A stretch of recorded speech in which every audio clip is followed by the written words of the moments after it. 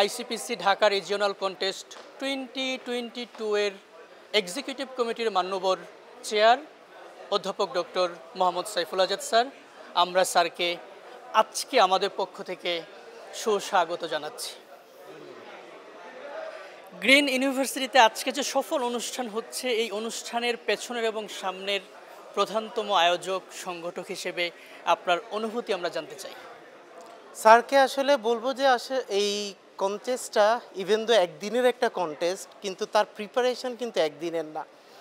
আমরা 2018-তে green university প্রথম IUPC করে, সেখান থেকে আমাদের আসলে স্বপ্ন ছিল যে আমরা আইসিপিসি করব কোনো এক সময়। সেই স্বপ্ন পূরণ করার জন্য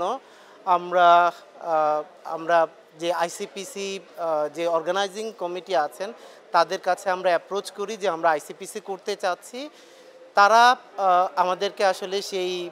পারমিশনটা দেন। আমরা অগাস্টের দিকে পসিবলি আমরা এই পারমিশনটা পাই আইসিপিসি করার জন্য, এবং তারপর থেকেই সব প্রিপারেশান চলছে। আজকে মার্চে এই প্রোগ্রামটা চলছে, কিন্তু লাস্ট কাপল অফ মান্থস আসলে আমরা এই প্রোগ্রামের পিছনে কনস্ট্যান্টলি বিভিন্ন কমিটি সময় দিয়েছে, অ্যাডভাইজারি প্যানেলের মেম্বাররা সময় দিয়েছে, জাজেস প্যানেল সময় দিয়েছে, এবং অন্য অনেক যারা আসলে কম্পিউটার সায়েন্সের বিভিন্ন রিনাউন্ড পার্সোনালিটি তারাও আমাদেরকে বিভিন্নভাবে সাজেশন দিয়েছে, আমাদেরকে বিভিন্নভাবে তারা সাপোর্ট করেছে এই কন্টেস্টটা করার জন্য। স্যার, আমরা জানি যে গ্রিন ইউনিভার্সিটির পার্মানেন্ট ক্যাম্পাসে আজকে চূড়ান্ত প্রতিযোগিতা হচ্ছে, যেখানে আয়োজক গ্রিন ইউনিভার্সিটি, আবার গ্রিন ইউনিভার্সিটির স্টুডেন্টরা এখানে অংশগ্রহণকারী, একই সাথে এখানে একটি বিচারক প্যানেল রয়েছে। আয়োজক হিসেবে কিভাবে সমন্বয় করছেন? ধন্যবাদ স্যার। সত্যি কথা বলতে যে যেহেতু আসলে আমরা কন্টেস্ট আয়োজন করছি এবং আমাদের কন্টেস্টেন্টও আছে এখানে, কন্টেস্ট এবং কন্টেস্টেন্টদের সাথে আসলে ইভেন যারা অর্গানাইজার, আমরা অর্গানাইজার হিসাবে জাজেস প্যানেল পেয়েছি। সেই জাজেস প্যানেল আমরা বাহির থেকে আসছে। আমাদের জাজেস প্যানেলের এই মুহূর্তে চিফ জাজ হিসাবে আমাদের আছেন প্রফেসর ডক্টর মোহাম্মদ কায়েবকোবাদ। আপনারা স্যারকে সবাই জানেন যে স্যার প্রোগ্রামিংয়ের সাথে অনেক দিন ধরে আছেন, এবং ডিরেক্টর হিসাবে কাজ করছেন মিস্টার শাহরিয়ার মঞ্জুর। ওনার যে টিম আছে সেই টিম অ্যারাউন্ড 22 পিপলের যে টিম আছে সেই টিম কিন্তু আমাদের প্রবলেম সেট করেছে এবং তারাই জাজ করছে। এখানে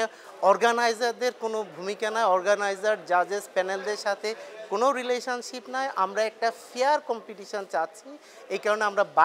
বাহির থেকে আসলে জাজেস প্যানেলদের হায়ার করেছি, যাতে আমরা যারা উইন করে অথবা আমরা একটা ফেয়ার কম্পিটিশান আসলে সবাইকে উপহার দিতে পারি। স্যার, এই যে আজকে গ্রিন ইউনিভার্সিটির পার্মানেন্ট ক্যাম্পাসে যে মহাযজ্ঞ চলছে, এর আয়োজক হিসেবে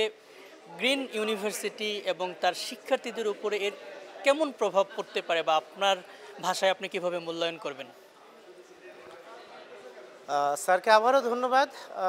একটা জিনিস হচ্ছে যে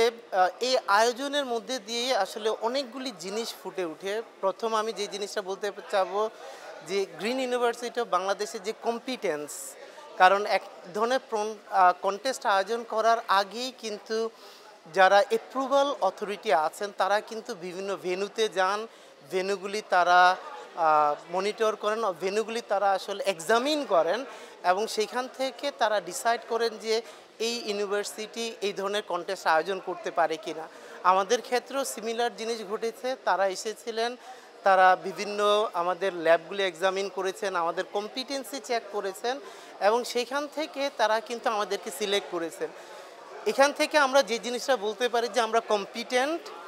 এবং আজকের প্রোগ্রামের মাধ্যমে এটা আসলে আমরা আসলে ডেমনস্ট্রেট করছি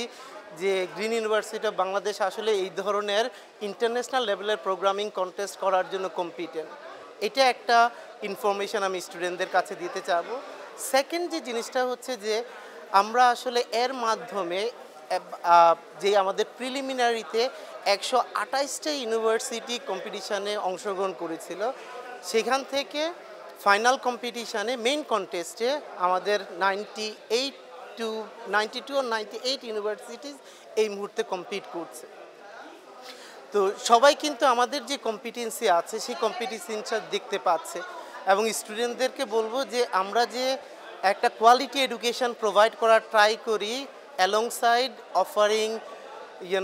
প্রোভাইডিং যে ইকুইপ ল্যাব সেটা কিন্তু আজকের এই কম্পিটিশান দিয়ে প্রমাণ হয়ে গেল যে আমাদের ল্যাবগুলি যেগুলি আছে সেগুলি ওয়েল ইকুইপ ল্যাব এবং কন্টেস্টেড এরকম ইন্টারন্যাশনাল কন্টেস্ট করার মতো আসলে ল্যাবগুলি আমাদের প্রিপেয়ার করা আছে আমাদের কম্পিটেন্ট ফ্যাকাল্টি মেম্বার্স আছে যারাই আসলে এই প্রোগ্রামটা এই কন্টেস্টটা আয়োজন করার জন্য যারা রাত দিন পরিশ্রম করছেন স্টুডেন্টদেরকে আমার শুধু এটাই পরামর্শ থাকবে আমাদের যে কম্পিটেন্ট ফ্যাকাল্টি মেম্বার্স আছে কম্পিটেন্ট ল্যাব ফেসিলিটিসগুলি আছে তারা যাতে সেগুলি ইউটিলাইজ করে এবং ইন ফিউচারে তারা যাতে নিজেদেরকে ডেভেলপ করে নেয় স্যার আমরা এবার একটু ভিন্ন প্রসঙ্গে যাব গ্রিন ইউনিভার্সিটির 22 আইসিপিসি ঢাকা রিজিওনালের এবারের আয়োজক একইভাবে 2021 হয়েছে এবং 2023 হবে ঠিক কী চ্যালেঞ্জেস বা অবস্টেকলসগুলো ছিল এবারের এই আয়োজনে বা কি করলে মনে হয় যেন আরও স্মুথলি পরবর্তী সময় এটা করা যেতে পারে এ ব্যাপারে আপনার সার্বিক পরামর্শ স্যার স্যারকে আবারও ধন্যবাদ সত্যি কথা বলতে যখন কেউ প্রথমবার কোনো কম্পিটিশান করে ডেফিনেটলি অনেক ধরনের চ্যালেঞ্জেস ফেস করে আমাদের যেহেতু আইইউপিসি করার কিছুটা অভিজ্ঞতা ছিল সেটা আমাদের সাহায্য করেছে অবশ্যই but আইসিপিসি it's a different level of competition আমাদের সেটা আয়োজন করতে গিয়ে আমরা ডেফিনেটলি নতুন ধরনের কম্পিটিটর অথবা নতুন ধরনের এক ধরনের অর্গানাইজিং কমিটি অথবা আমরা যদি বলি নতুন ধরনের লোকেদের সাথে অর্গানাইজেশনের সাথে কাজ করার সুযোগ হয়েছে ডেফিনেটলি অনেক চ্যালেঞ্জেস ছিল বাট অ্যাট দ্য এন্ড আমরা ট্রাই করেছি আমাদের লেভেল বেস্ট এবং ইন ফিউচারে সত্যি কথা বলতে যে আমরা যে জিনিসটা ট্রাই করব আমরা অবশ্যই এই ধরনের কম্পিটিশান ফ্রিকুয়েন্টলি আমরা আয়োজন করার চেষ্টা করব এবং যে শিক্ষা যেরকম শিক্ষার দিক থেকে আমরা যেটা বলতে পারি যে বিভিন্ন অর্গানাইজেশনের সাথে কমিউনিকেশনটা কিভাবে ফাস্টার কমিউনিকেশন করা যায় প্রথমবার অনুসারে আসলে অনেক জায়গার কমিউনিকেশনের কিছুটা গ্যাপ ছিল বাট ইন ফিউচারে আমরা চাবো যে আমাদের এই যে কমিউনিকেশন গ্যাপ সেই গ্যাপটা আমরা কীভাবে মিটিগেট করতে পারি আদার দেন দ্যাট আমাদের প্রিপারেশান আমি বলবো যে আমরা প্রিপেয়ার ছিলাম প্ল্যান ছিলাম এবং সেই অনুসারে আমরা এক্সিকিউট করেছি আমরা আসলে খুব একটা বেশি ডিফিকাল্টি ফেস করিনি কম্পিটিশান আয়োজন করার জন্য আমরা যদি পরবর্তীতে সুযোগ পাই এর থেকেও ভালো কম্পিটিশান আমরা আয়োজন করব এবং আমাদের কন্টেস্টেন্টদের এর থেকেও ভালো কম্পিটিশান আসলে আমরা উপহার দিব বাংলাদেশের মতো দেশগুলোতে এখনও আসলে প্রোগ্রামিং সেই অর্থে খুব জনপ্রিয় না অথচ আমরা যে ডিজিটাল বাংলাদেশ বা স্মার্ট বাংলাদেশের কথা বলি বা এআই এর যেই কথা বলা হচ্ছে সেখানে প্রোগ্রামিং ইজ এ মাস্ট সেক্ষেত্রে আসলে প্রোগ্রামিংকে জনপ্রিয় করে তুলতে বা প্রোগ্রামিংয়ের চর্চা বাড়াতে সরকারি তরফে রাষ্ট্রীয় তরফে বা হচ্ছে আমরা প্রতিষ্ঠান হিসেবে কী কী করতে পারি বা কী কী করলে আসলে এই জিনিসটা জনসাধারণের মধ্যে চলে আসতে পারে বলে আপনি মনে করেন আমরা আসলে রিসেন্টলি আমাদের prime minister honourable prime minister Sheikh Hasina উনি স্মার্ট বাংলাদেশ বাই 2041 যে ভিশনটা উনি অ্যানাউন্স করেছেন ডেফিনেটলি সেই ভিশনটা আমরা যদি অ্যাচিভ করতে চাই প্রোগ্রামিং মাস্ট যে জিনিসটা এই মাত্র স্যার বললেন আমাদের যে কাজটা করা লাগবে অলরেডি কিন্তু আমাদের স্কুল লেভেলে প্রোগ্রামিং ইনকর্পোরেট করা হয়েছে তাদের কোর্সেসগুলির মধ্যে কিন্তু যে প্রবলেমটা রয়ে গিয়েছে সেটা হচ্ছে যে সেই কোর্সগুলি আসলে পড়ানোর মতো যেই শিক্ষক দরকার কম্পিটেন্ট ফ্যাকাল্টি মেম্বার দরকার অথবা টিচার দরকার সেটার এখন পর্যন্ত কিছুটা ঘাটতি আছে তবে আমরা যেটা মনে করি যে আমরা যদি এডুকেট নাম্বার অফ ট্রেনিং যেরকম আমার কালকেই কথা হচ্ছিল যে বাংলাদেশ কম্পিউটার কাউন্সিলের যিনি প্ল্যানিং এবং স্ট্র্যাটেজিক ডিরেক্টর মিস্টার আবু সাইদের সাথে ওনারা অনেক ট্রেনিং করাচ্ছেন অনেকগুলি ট্রেনিং ইনস্টিটিউট ওনারা তৈরি করেছেন এবং সেইখান থেকে ওনারা ট্রেনিং করানো ট্রাই করছেন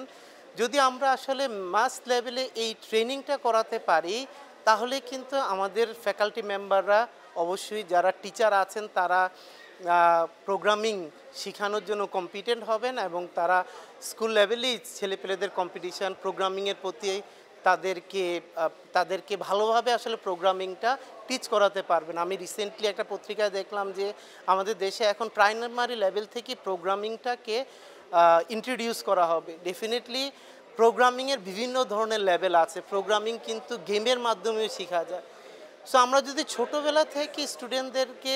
যে গেমিফিকেশান কনসেপ্ট আছে সেই গেমিফিকেশানের মাধ্যমে প্রোগ্রামিংটা ইন্ট্রোডিউস করতে পারি, তাহলে কিন্তু স্টুডেন্টরা অ্যাট্রাক্ট হবে প্রোগ্রামিংয়ের জন্য।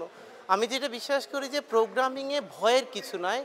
প্রোগ্রামিংটা অনেক মজার জিনিস। সে মজার জিনিসটা আমরা যদি একবার স্টুডেন্টদের মধ্যে সেই মজাটা তাদের ফিল করাতে পারি, তাহলে আমাদের দেশে আরও অনেক বড় প্রোগ্রামার হবে। এবং এই মজাটা যদি আমরা ছোট লেভেল থেকে আসলে স্টুডেন্টদের মধ্যে দিতে পারি, তাহলে বড় হয়ে তারা আরও ভালো ভালো প্রোগ্রামিং করবে এবং ভালো প্রোগ্রামিং কন্টেস্টগুলিতেও তারা আসবে। So programming as a fun হিসাবে দেখা লাগবে। প্রোগ্রামিং কোর্স হিসাবে দেখলে কখনো আসলে প্রোগ্রামিং শেখা যাবে না। আমরা যদি ছোটোবেলা থেকে তাদের ফান হিসাবে প্রোগ্রামিংটা ইন্ট্রোডিউস করতে পারি, তাহলে অবশ্যই আমাদের দেশে অনেক বড় বড় প্রোগ্রামার হবে। আমাদের প্রাইম মিনিস্টার, অনারেবল প্রাইম মিনিস্টারের যেই ভিশনটা আছে 2041-এ স্মার্ট বাংলাদেশ, সেই স্বপ্ন পূরণ করাও সম্ভব। আমাদের অনেক ব্রেইন আছে, সেগুলি আমাদের ইউটিলাইজ করা লাগবে।